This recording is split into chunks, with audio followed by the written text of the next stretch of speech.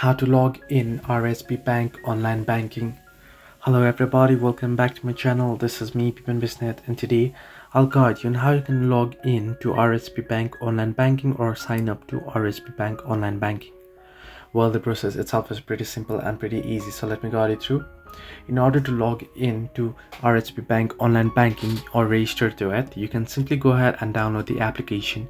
You can head over to Play Store or App Store and search in for RHB Mobile Banking. You can install it, and once you install it, if you open it up, you should be headed directly to the login page. On the login page, you'll get the option to log in or register. If you are already registered, you can easily log in. If you aren't registered yet, you can easily register to it by entering in your credentials and all necessary information correctly. You can also do so by browser. You want to head into browser, you can head into browser and search in for RHB Bank Online.